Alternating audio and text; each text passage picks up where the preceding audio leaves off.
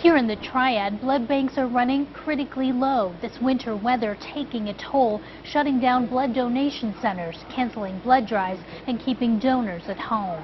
We are at pretty much emergency levels.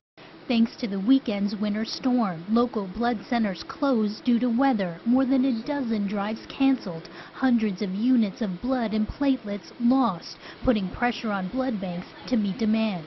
As soon as we're collecting it, it's going out to the hospitals.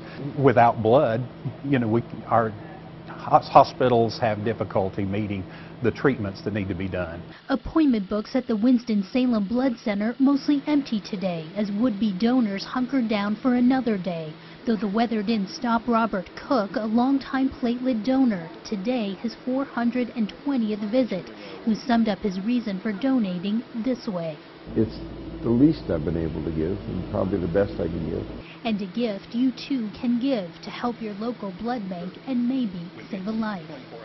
Now, to make a donation, you can swing by the Blood Center in Winston-Salem or Greensboro, or visit www.redcross.org to find a blood drive near you.